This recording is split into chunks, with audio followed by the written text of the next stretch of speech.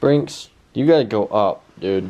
And bring your morbid chew thing with you. Come on, Brinks, lunchtime. Alright, bye, Brinks. See ya. What are we doing? Building a shelf.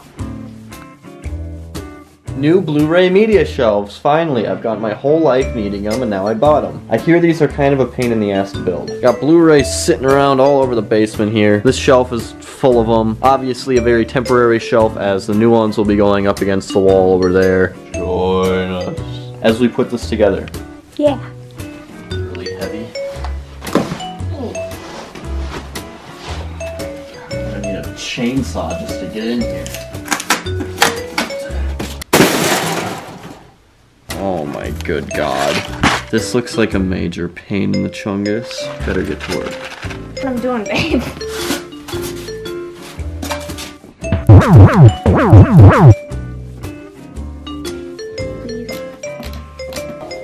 no, I think the camera can see itself in the mirror. That's not good. I'll have to edit that out later. Just kidding. Doesn't matter. We're not trying to make a motion picture here. This isn't the magic of filmmaking. This is a little weird. This board is higher, but on this part, the baseboard is higher. I would say they just suck at cutting wood. You think they're bad at what they do? No! Here you go, babe, just for you. Stop. You ready to level up? No, look at that! How about you grab the metal? Wow. Wow. Some flimsy piece Look of at that. shit. Sorry. Flimsy? Okay, now we put in this thing.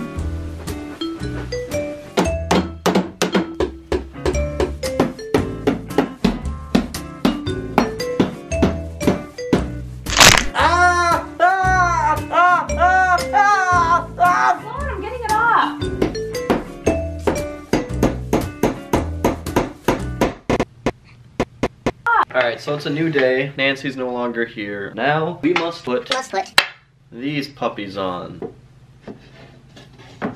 Bruh. That's not tall enough for a Blu-ray. Good thing I tested that before I went any further.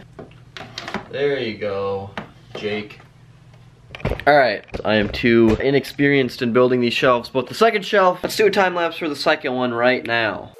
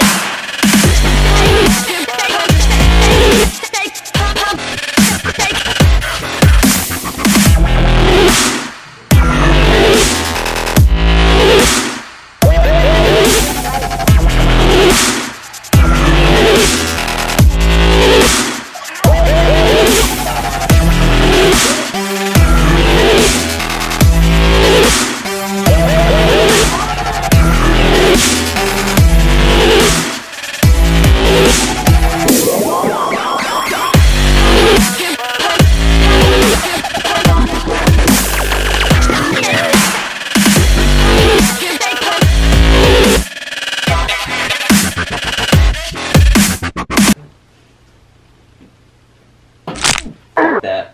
Put it down. We are experiencing technical difficulties.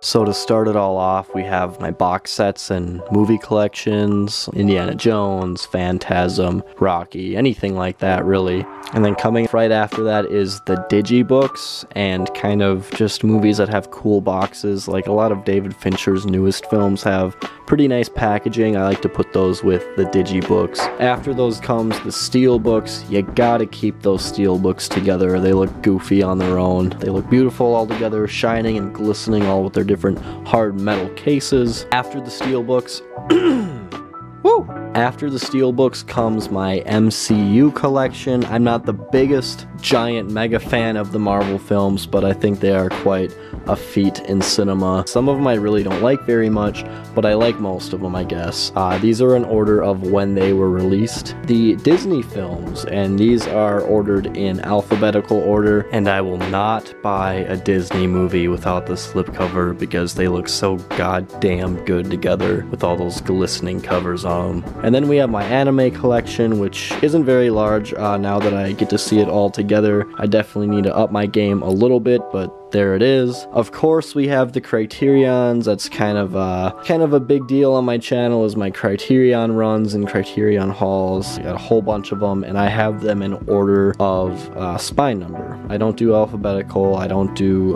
by release date. I do it by when they came out on Criterion. And then after the Criterions, I have more specialty Blu-ray labels like Arrow, Shout, or Scream Factory, Blue Underground. I have some Vestron Video stuff, things of that sort. And then finally, everything else that isn't included in any of the little sub-genres I kind of made up is everything else in alphabetical order. So we have random things all across here. Blu-ray 3Ds, Blu-rays with slipcovers, Blu-rays without slipcovers, 4K UHDs, anything. All just in alphabetical order, so it's pretty easy access to find any movie I want to. So, and on the top, I'm just showcasing some of the collections or box sets that I'm proud of. The Donnie Darko one, the Hayao Miyazaki Japanese collection, Bond 50. I've always been a major Bond fan ever since I was a little kid. Just kind of a random assortment of things. I might swap them out every now and then just to get a different look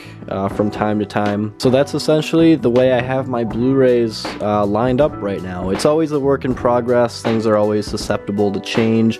I'm always going to be getting more movies, and I'll obviously need more shelving space. This is just where I'm at right now. I'm really happy to finally have them on display like this. They look amazing. Thank you all for watching. I hope you enjoyed this video. It was a lot of fun building these shelves and finally seeing everything come together. If you liked this video, hit that subscribe button and like this video, and I will talk to all of you later.